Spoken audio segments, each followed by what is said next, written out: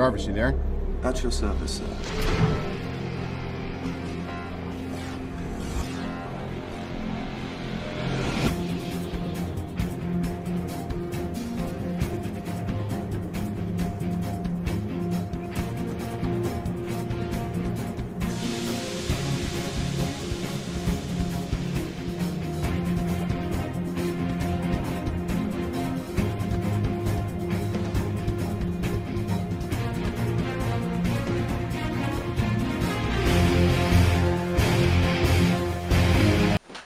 Hopefully the intro turned out as cool as it was on paper. So, I'm going to an event in the fall that you guys don't know about yet, but I need a profile picture. I don't want any normal corporate looking selfie.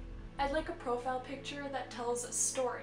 So here's the plan. The plan is to build a workshop scene in the photo that encapsulates both mechanical and electrical engineering ideas. To achieve this, I'll add some equipment to the background to fill the space, including a 3D printer, a waveform generator, and an oscilloscope. As a focal point, I'll sit in the center and wear an Ironman inspired arc reactor. But first, I need to make the arc reactor, or well, the scrap reactor. Since I have a lot of random scrap material from taking things apart, I figured why not challenge myself to repurpose some of these materials rather than just 3D printing it. I salvaged copper wire from filter coils and mini transformers of circuit boards I removed from an old TV and 2D printer. The LED lights were reused from an old 3D printer enclosure I had built previously. To create the copper coils, I wrapped the wire around function keys off of a broken keyboard. I used a plethora of plastic lids to make the base of the reactor, including a Pringles lid and one from a mini jar of Nutella. Oh, and the reflective films are from an anti-static DigiKey bag and the reflector/diffuser sheets from a broken PC monitor.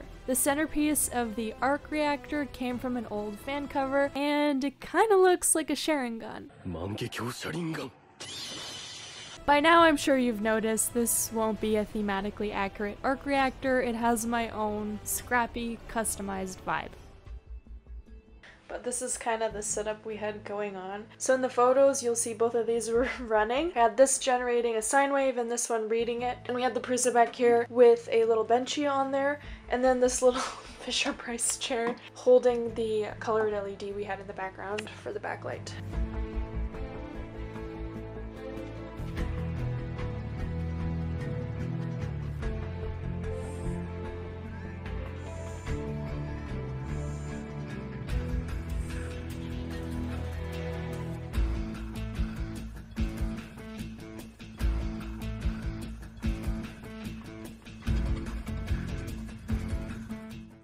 A huge shout out to Nick, who helped me take these profile pictures. He's on Instagram, so feel free to check out the rest of his photography there. I would best describe his work as cinematic, so if that might interest you, feel free to give him a follow. Thanks, Nick. With the profile pictures taken, I now had a light up prop with really no other use, so I fixed up the electronics, found a frame, and made it an art piece.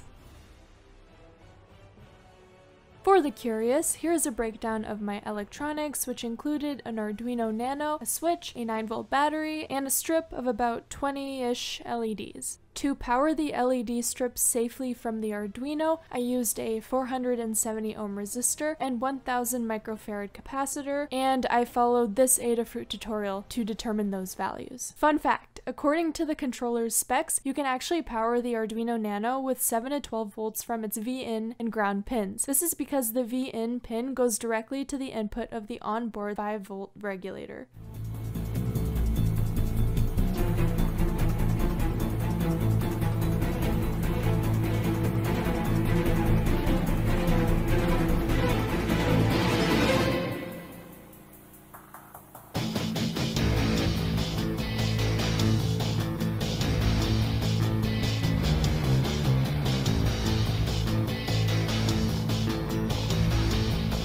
Editing Dora here with an off-topic tangent. Also sorry for the printer noises in the background. Have any of you ever tried extending an image using AI? Maybe you've heard of it as uncropping an image, but out of curiosity I wanted to try and do that to some of the pictures we took, so that's exactly what I did. Uncropping or outpainting relies on deep learning algorithms that essentially analyze large datasets of images to identify patterns and generate new content. These algorithms use a variety of techniques, including CNNs and GANs, to learn the features and patterns that make up an image, and then use this knowledge to generate new related visual content. The first tool I tried was the uncrop tool by ClipDrop. I think because it didn't let you input a prompt, gave the weirdest results. For some reason, the photos I was inputting, ClipDrop's dataset pulled out like musician, instrument, social setting at a bar, because it kept on adding people playing instruments on the sides, confetti, there was like kind of like a bar scene, partying. Maybe the bright lights in the photo was the theme it recognized. It also generated this Christmas themed one, which I'm really confused.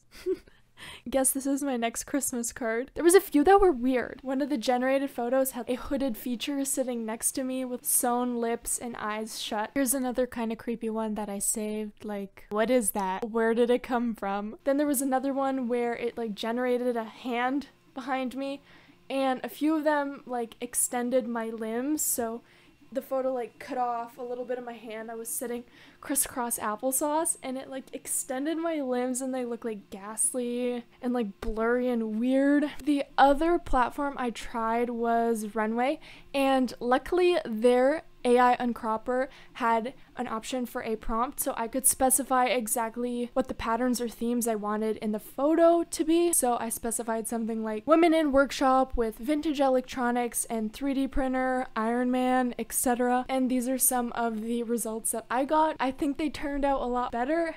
Definitely with more detail. Keep in mind that these are both the free versions, so the quality of the photo wasn't that great. It was pretty blurry when I tried to upscale it, so I can't really use it for anything other than like a profile photo. But if you're ever curious what a dataset will recognize as a theme in your photo, you should try uncropping some of your pics. Even by the outpainted photos I've shown, you can see that there are still some limitations. Generating new content that matches the style or characteristics of the input photo demands for computational power and large datasets, which could be hard to get access to. Generated content can still be unpredictable and is not always contextually accurate, needing additional input from the user to get a result closer to what you want. As much as I find this topic interesting, I am by no means an AI expert. If my speculations aren't accurate, please let me know. I'd love to learn.